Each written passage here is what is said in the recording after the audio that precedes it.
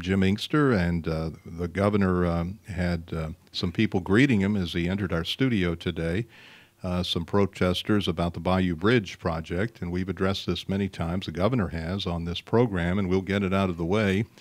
And if you have questions about other topics, we welcome them, but we got our fill of Bayou Bridge questions last show, and this time around, Governor, obviously people are passionate about this issue. There are, and look, I understand that, and I think there have been some issues in the past with respect to pipelines, but the bottom line is this: we have refineries along the Mississippi River in the river region of our state, and we're going to get hydrocarbons to those refineries so they stay in business, and we can make sure that individuals remain employed and our country remains fueled. And the safest way to get those hydrocarbons to those refineries, in my estimation, is by properly constructed, properly maintained pipeline. And that's what we have in the pipeline at issue. And so I understand that people are passionate about it, but at the end of the day, I'm going to insist that the permit requirements and the regulations and the law are followed, and that we properly install and maintain this pipeline. And I think the people of Louisiana are going to be better off for it. And I'm very conscious of the fact that the other ways to get the hydrocarbons to the refineries deal with train and truck, and I believe those are actually less reliable in terms of having more wrecks and spills and accidents. And so we're working through this. I expect that, based on the information that I have, that the pipeline will be completed sometime before the end of the year. Well, on another topic, the president has imposed some tariffs, and a week ago you fired a letter off to 1600 Pennsylvania Avenue. What are your thoughts about how these tariffs will affect Louisiana? Well, I'm hearing from folks around the state, particularly those associated with our ports, which are the busiest they have ever been, and they mean so much to our economy and to the jobs that are supported directly and indirectly, but also with respect to agriculture, especially around soybeans and corn and other grains that are produced here. And then you also have industrial expansion and investment like the LNG plants that require so much steel, and the cost of those projects will potentially increase by as much as 20% or so. And the other day, Bloomberg actually put out a report that says of all the states, Louisiana could potentially be affected the most adversely. And so the letter to the president was just pointing out all these things and asking him to the best of his ability to bring these negotiations to a successful conclusion sooner rather than later. I mean, we understand the concept around short-term pain for long-term gain. We just want to make sure that the painful part is minimized, both in the extent with respect to how much pain and also the duration. And so I asked him to please make sure that, to the extent possible, that we get these negotiations concluded and not visit this harm upon the agriculture sector and the ports and the industrial expansion that we have going on in Louisiana.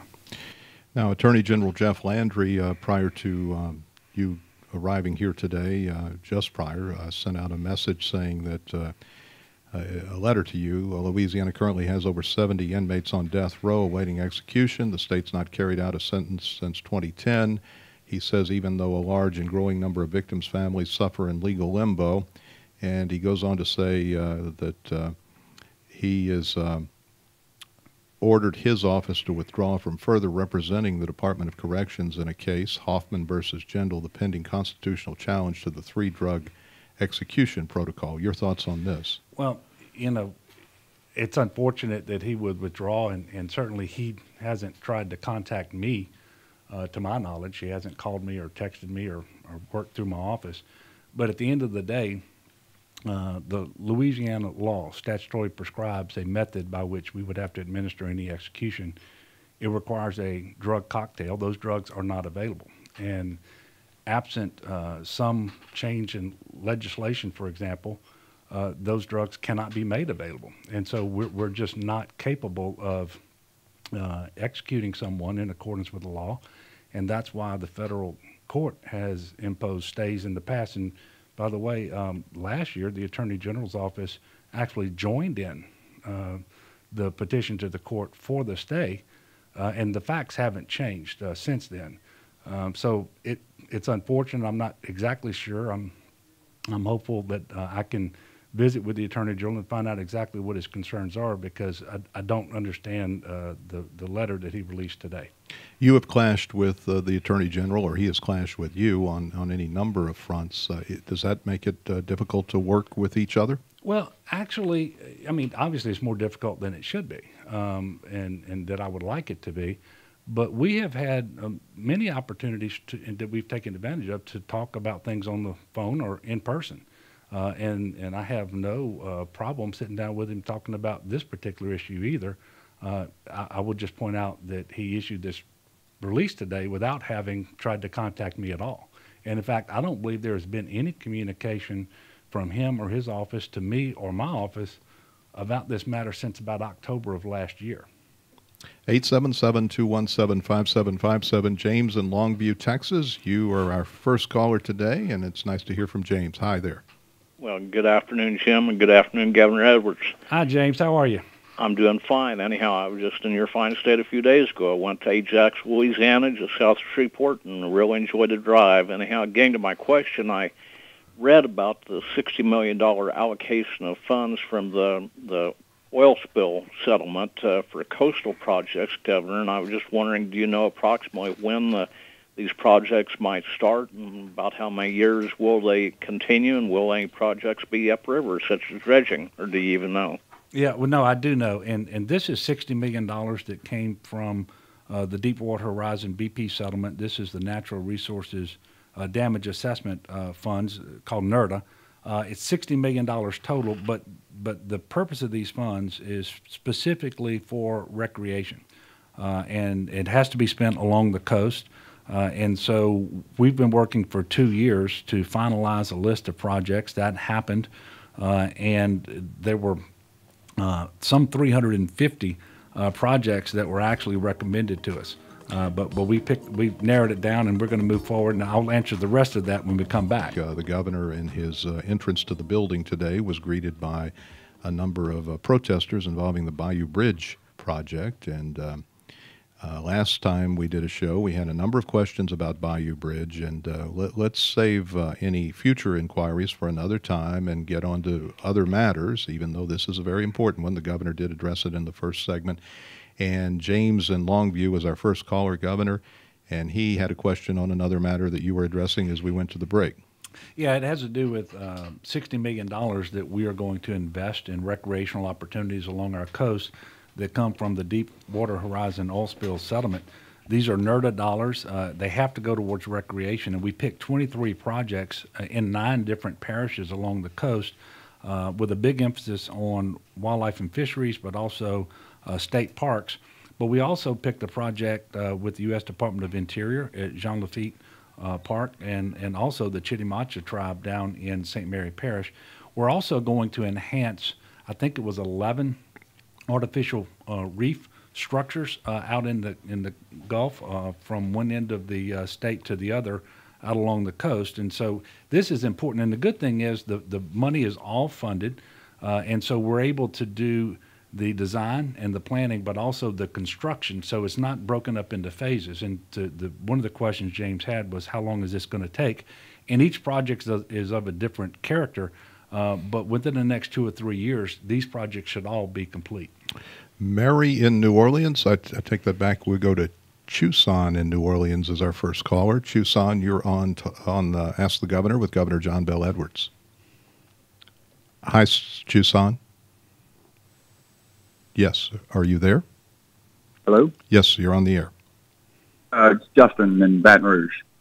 Okay, well, I have the wrong information, but please continue. Governor Justin DeWitt, just calling to ask the importance of the 2019 elections in regards to the gerrymandering, the redistricting in 2020. Do you view that as a very important subject matter for the upcoming 2019 elections and legislature? Well, Justin, thank you for the call. As you probably know, Justin, the census is required every 10 years. It happens in the even-numbered year. So in 2020, there will be a new census. Following the census, there's always a redistricting. Sometimes you call it a reapportionment that has to go through the legislature with respect to things like the legislative districts, both in the House and the Senate, but also the congressional seats. And I think it's always important that you have fair maps that actually represent the makeup of the electorate. And so I do believe that it's important, and I believe it's important that you have a good working relationship with the House and the Senate and the governor's office to promote a fair map, one where the voters choose their representatives and not the other way around. And right now, this young man I know is running for the 6th congressional seat. That seat has part of the New Orleans. Well, it has Baton Rouge in it, and it goes all the way through South Louisiana. And the North Baton Rouge part is now part of the New Orleans district, represented by Cedric Richmond. Is that the way it should be in an ideal world? Well, I'm not sure that any of our maps in Louisiana and in most states around the country actually have ideal districts in them. And so I think it is important to kind of take a step back and take a deep breath and then try to figure out what's fair to the voters so that you have districts whose lines are not just meandering all over the place. And, hopefully we will be able to promote that level of fairness in the redistricting process next year. Mary in New Orleans. Hello, Mary. You're on Ask the Governor with Governor John Bel Edwards. Hi, Governor. How are you? I'm doing fine, Mary. Thank you. Thanks. I wanted to call and thank you and your wife for putting in the substantial efforts that you have into addressing needs of disabled individuals and making Louisiana. Okay, I tell you, we're having some difficulty understanding you, Mary. We'll try to get you to a better place, and we'll see if we can improve the connection between you and our listeners. But he was thanking you and your wife, and I'm sure anytime the First Lady's mentioned, I see the governor smile. Well, I do, and I'll tell you, she works very hard, and she does a great job. She's a very passionate person. She loves our state and our people, and that especially comes through with respect to education and students and putting music, art, and movement in our schools and emphasizing those, but also with respect to the foster program in the state of Louisiana and promoting the foster program and adoptions out of the foster program. She works very hard, and I think she accomplishes a lot working with folks like Marquita Walters at the Department of Children and Family Service, but also a lot of other individuals around the state who are very passionate about that. So I'm proud of Donna. Of course, I've known her for many years. I'm 50, almost 52 now, and I met Donna back when I was about 12 years old, and about 14 or 15 is when I started chasing her around. Now, with the fiscal cliff being resolved, where do you go from here? Are we looking at systemic change, or is that possible? Well, what we have now, and I think it's a blessing for our state, is for the first time in a number of years, we actually have stability, predictability in our budgeting process and in our revenue. And this has already paid dividends. For example, the credit rating agencies have already removed the negative watch. Because anytime we're downgraded, it costs us more just to service the debt we already have, and any new debt is obviously going to cost more as well. But we were able to fashion a responsible budget, one that actually is based on a reduction in the net tax burden of almost $600 million from last fiscal year to this year that started July 1st, when the fifth penny of sales tax that was added a little over 2 years ago was actually cut by more than half. And we cut about $200 million of state general fund expenditures out, but we did that surgically. And as a result, we were able to fully fund higher education, for example. We were able to fully fund TOPS. Our health care in Louisiana is adequately funded. And so I believe we have the stability, the predictability that we need to maintain the momentum that we've seen over the last year and a half, especially with respect to economic development projects, with respect to job creation, and the fact that last year not a single state in the nation exceeded our decline in unemployment here in Louisiana. So I feel good about where we are, and we will have the stability to go forward, I think, in a much sounder way, and I'm excited about the opportunities that we have to serve the people of Louisiana now. Roy in Luling. Hi, Roy. You're on the Governor. Ask the Governor with Governor John Bel Edwards. Thank you, Governor, for taking my call. Thank you, Roy. Quick question, Governor. I'm a CDL driver. How does the LA Wallet Act with us that have to carry the medical card in order for the CDL license to be fully valid? Roy, thank you for the call. I'm not sure that I have the answer to your question. So before you get off, please give your information to Micah, and we will have Karen St. Germain, who runs the Office of Motor Vehicles, give you a call. But there are probably a lot of listeners out there who are not yet familiar with the LA Wallet, and you can actually have an electronic version of your driver's license on your smartphone now, and that is good for as long as your license is valid, so until it expires. There is an app that is required for this. It's LA Wallet. It costs $5.99, but this allows you to have that driver's license. Sometimes it's a little more convenient, and it will be accepted by law enforcement. It is not yet, as I understand it, accepted by TSA at the airport, and we're working on that. And we are working to make sure that restaurants and bars and that sort of thing acknowledge that this is a valid form of ID. But this is groundbreaking. We're the first and only state in the nation to have this as an official form of state-issued identification, and it seems to be very popular, especially with the young people. Now, with respect to driving license requirements for CDL, I don't have that information on me. But if you would please stay on, give your information to Micah, we will get you that answer, and maybe I can bring that back and share it with the wider audience on my next visit to this radio program. All right, let's go to Doug in Baton Rouge. And Doug, you're on with Governor John Bel Edwards. Thank you. Thank you, Governor. I wanted to follow up on your very clear description of, the budget resolution, which turned out really for the better despite all the difficulties. But a lot of your opponents are claiming that they're saying you, even though the legislature voted on this, raised taxes. And they keep saying it, so I'm hoping you'll help clarify that. Well, Doug, thank you for the call. And, yeah, my opponents are going to have to say something. But the fact of the matter is that if you look at the tax burden that the state had last year that ended on June 30th, and compare or contrast that to the burden that for the fiscal year that started July 1st, there was a net reduction of that tax burden by almost $600 million. And that is primarily because the sales tax the state portion of it went from 5% to 4.45%. So that's the fact of the matter. And not only did it go down, the legislature saw fit to make sure that we have some stability, so they put a 7-year horizon on this, which I think is going to be beneficial, and we're going to be able to move forward and adequately fund our priorities. For example, higher education. Just for the second time in 10 years, we funded higher education without a reduction and fully funded the TOPS program, and that's going to mean an awful lot for our state and our ability to continue to attract investment and create jobs, because we are going to have the educated, skilled, trained workforce that employers and investors are looking for in order to expand their operations in Louisiana or to invest here in the first instance. So I'm excited about the stability, but the fact of the matter is the tax burden went down from last year to this year.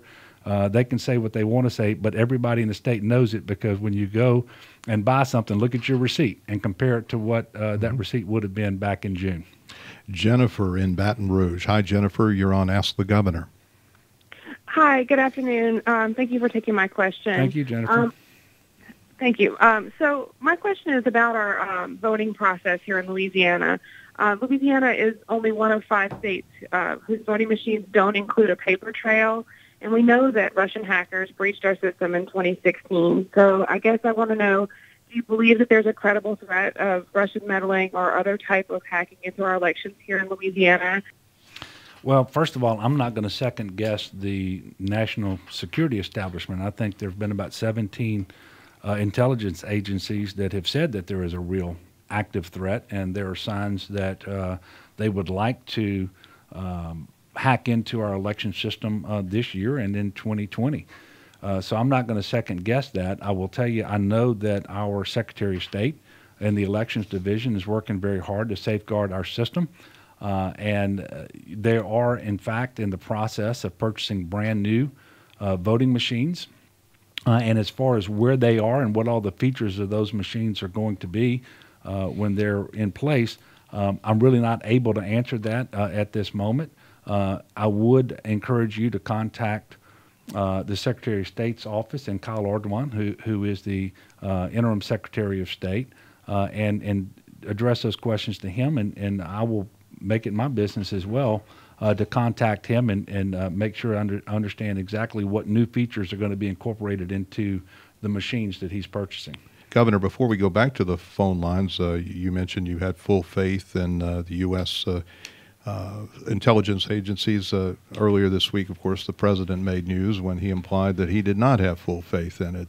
What are your thoughts about the controversy that's swirling about the president of the United States? Well, first of all, I believe that Russia is not our friend. I believe that they seek to do us harm. And I think we're all benefited when the president speaks with a very clear, strong voice on this, and one that is consistent. And that obviously hasn't been the case here lately. And obviously, I'm hopeful that he and the administration will find that voice in the very near future. 877-217-5757. Jennifer in Lafayette. Good afternoon, Jennifer. You're on the air with Governor John Bel Edwards. Hey, good afternoon, Governor. Good afternoon, Jim. Hi, Thanks Jennifer. for taking my call. Governor, I have a quick question for you. First, I applaud you for signing the abortion legislation that you just did. And I think I remember you saying that you were waiting on a decision from the Fifth Circuit Court, was it, about whether or not we were going to begin enforcement? Could you either correct me if I'm mistaken and or update me if on what you meant with the status of that? And I'll take my answer off the air. Thank you. No, Jennifer, thank you for the call. The legislation that I signed is virtually the same as legislation that previously was put into place by the state of Mississippi. And that legislation is currently being contested in federal court, and it will work its way through the U.S. Fifth Circuit Court of Appeals. And because we are in the same circuit as Mississippi, that ruling will be binding on us as well. And if I'm not mistaken, at the time I made that statement, the statute in Mississippi had been enjoined, and so it was not put into place pending the outcome of the litigation. So what I said was I expected that our legislation would have a similar road to travel before it would become effective. Jim in Covington. Good afternoon, Jim in Covington. You are on Ask the Governor with Governor John Bel Edwards. Hi, Jim. Thank you. Thank you very much. Thank you, Jim. Governor Edwards, I had a question for you, and I was curious if the possibility of Senator Kennedy running against you has changed your strategy. The answer is no. I'm focused on doing my job as governor to the very best of my ability. I'm focused only on that, and that is my strategy, by the way, to be reelected. And it's the best strategy there is, because right now I don't have a clue who my opponent is going to be. I know someone or multiple individuals are going to run, but at the end of the day, when you run for reelection, the question people will ask themselves are we better off than before the current governor was elected? And I think the answer to that for the vast majority of people is yes, and it will be yes on election day, and because it's true in so many significant and profound ways. So whether or not Senator Kennedy runs won't change my approach to how I do my job, and doing my job to the best of my ability is the strategy to be reelected. Nancy in Denham Springs. Hi, Nancy. You're on Ask the Governor with Governor John Bel Edwards. Hello, Governor. Thank you for your service. Hi, Nancy. Thank you. I have a question about teacher retirement and Social Security. Yes, ma'am. Teachers are penalized if they've worked for the state and for private schools. We are not allowed to get Social Security that we put in and our employer put in for those 40 quarters. What is the likelihood that the legislature would change that requirement? Nancy, I believe that the issue that you have is one that would require Congress to change. They have what they call, I believe, the Windfall Elimination Act, and Social Security is a federal creature, and so changing legislation there, I believe, would be required. As you know, the state decided decades ago that we would not put our teachers and our state workers into the Social Security system. And any change with respect to the eligibility for Social Security for state workers and teachers who are currently not eligible would require legislation to be passed by Congress and signed by the President. That is my understanding, and by the way, this has been an issue that I've heard about since before I became a legislator, and I'm quite certain that I'm correct on that. However, Nancy, if you would give your information to Micah so that we can contact you again, I will make sure that someone calls you and gives you more specific information about that. Thank you, Nancy. Jenna in Baton Rouge. Hi, Jenna. You're on Ask the Governor with Governor Edwards. Hi, Governor. Thank you for Hi, taking Jenna. my question. Can you hear me? Yes, Jenna. Yes, ma'am. I can hear you. So I'm wondering if you're going to be willing to use eminent domain to get St. James an evacuation. All right. Do you want to answer that? Well, it's not something that I've even considered up to now, and you know, I've had so many conversations with local elected officials and citizens of St. James Parish, and this is not something that they've told me is a concern of theirs. But you know, I'm willing to look at making sure that whatever might need to be done there is in fact considered.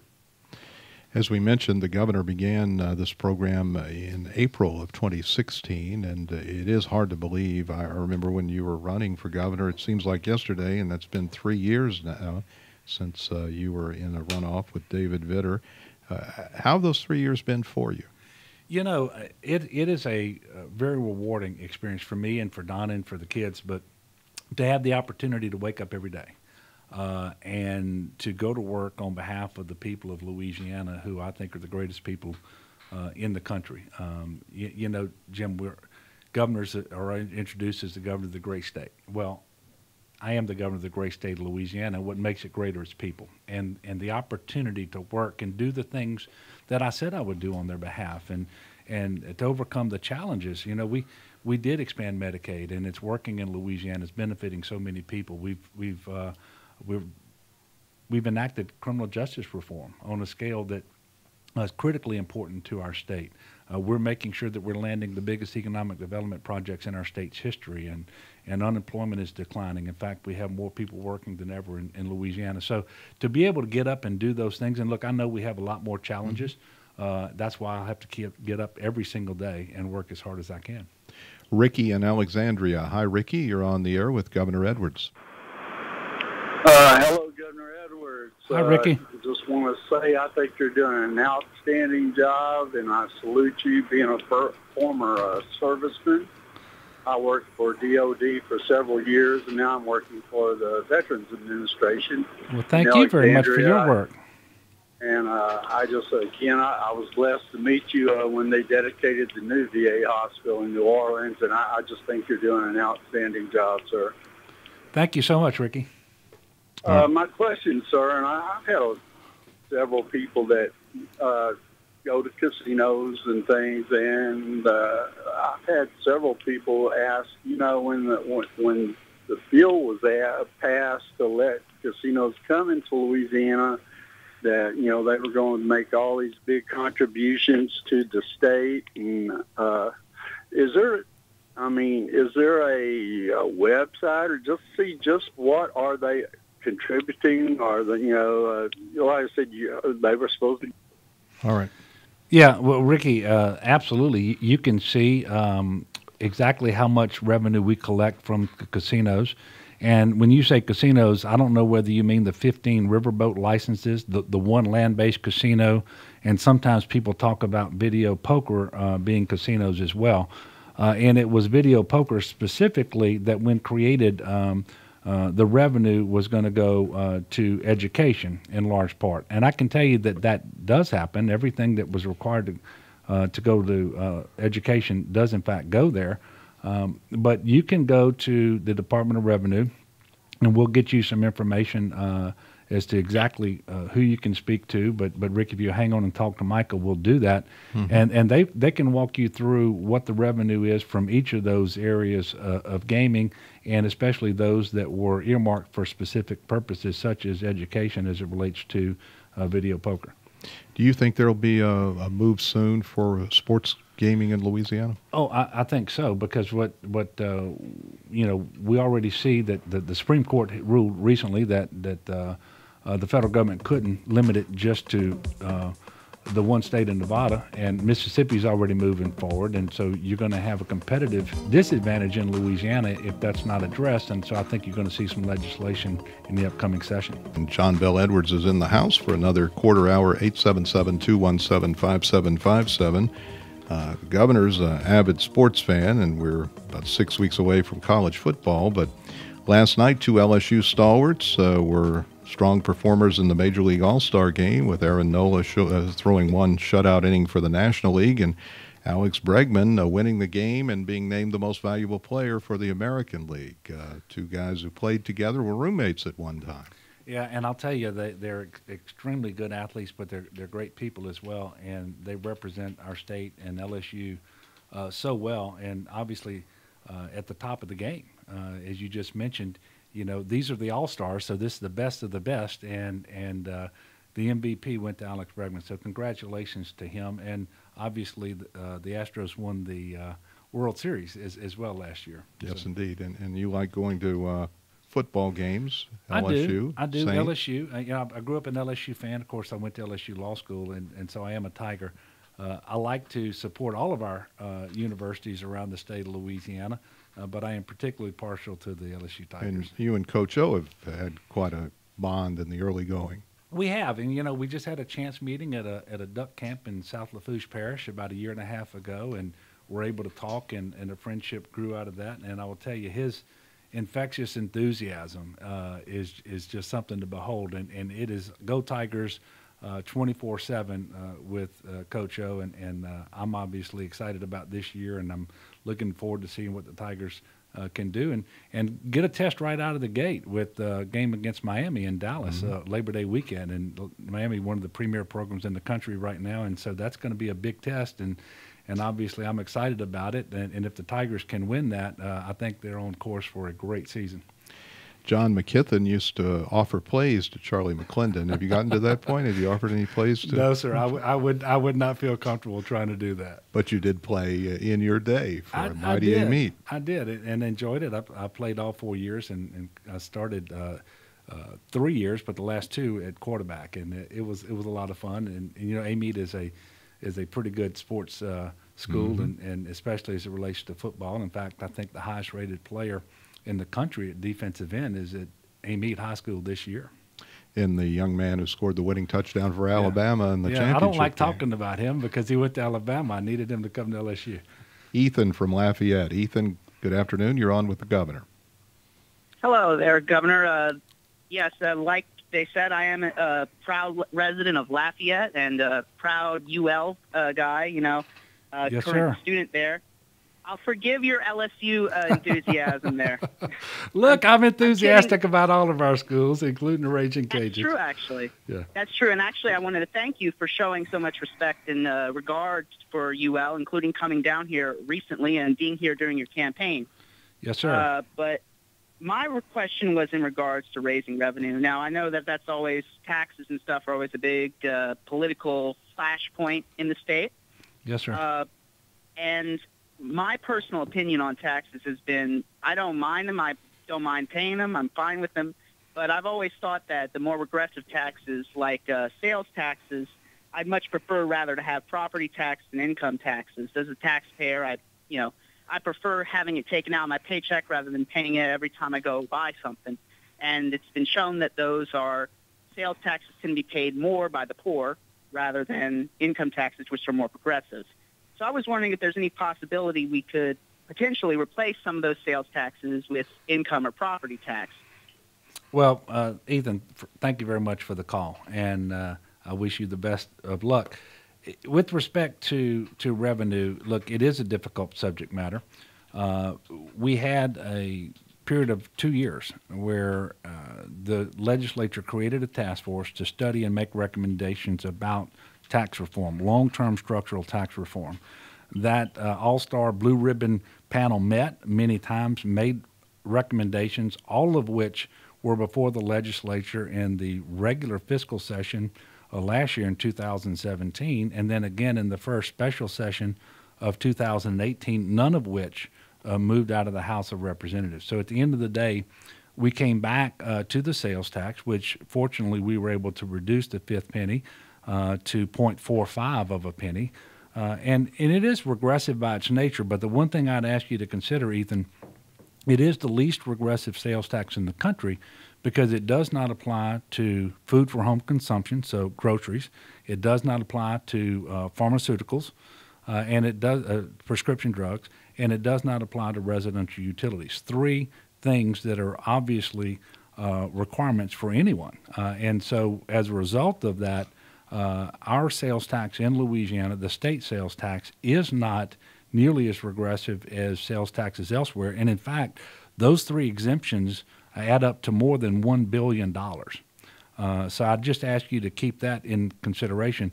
But we are going to have a stable source of revenue now that is going to allow us to adequately fund higher education going forward, this year and going forward, as well as not just the institutions, but as well as the TOPS and GO grants. So need-based aid for higher education students is also funded, I think, $2 million more than has ever been the case in the past.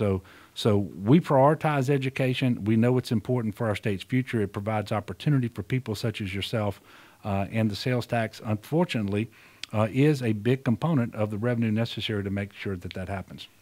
David in New Orleans, good afternoon. You're on with Governor Edwards, David.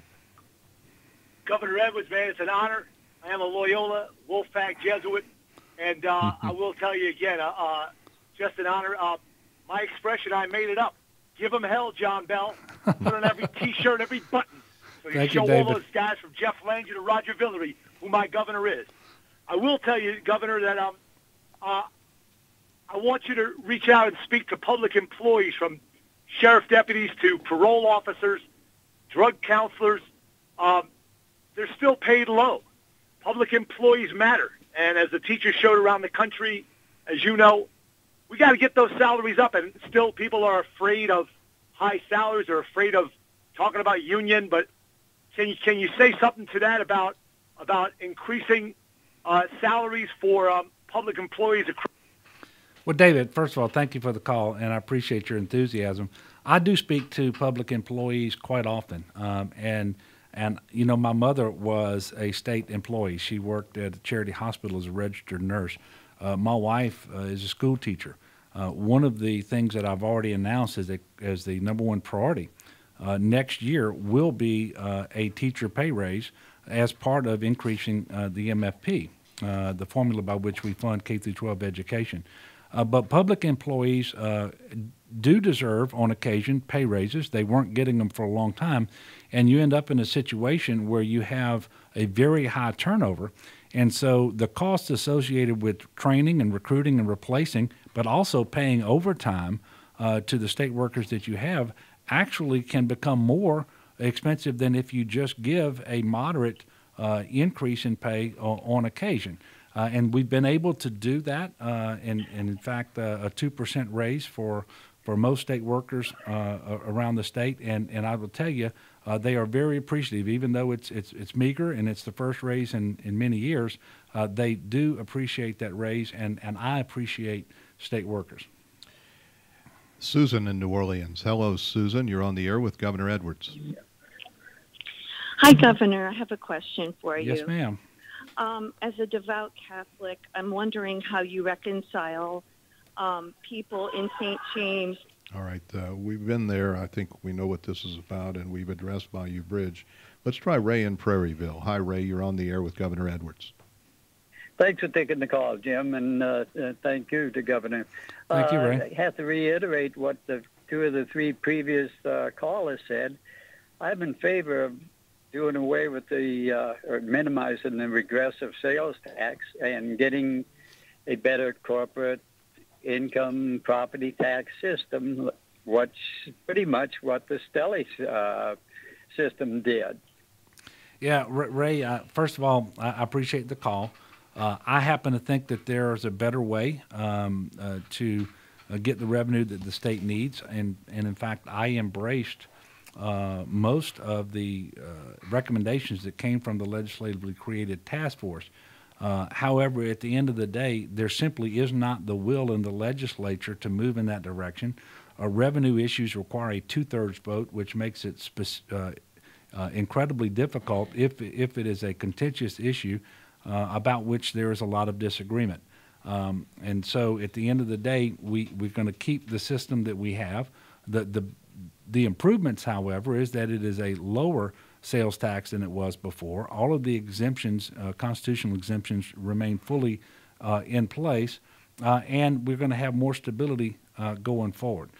So we're in a much better place than we were. It's not the best possible outcome, but it's one that I am moderately proud of anyway, because I think it was the best result we could get under the circumstances, and we are going to be better off because of the predictability, the stability that we're going to have, and our ability to invest in critical priorities without having to cut health care and education. The two areas that people all across the state of Louisiana told me they specifically did not want to cut, those areas are in the budget in a responsible way, and they will be going forward as well.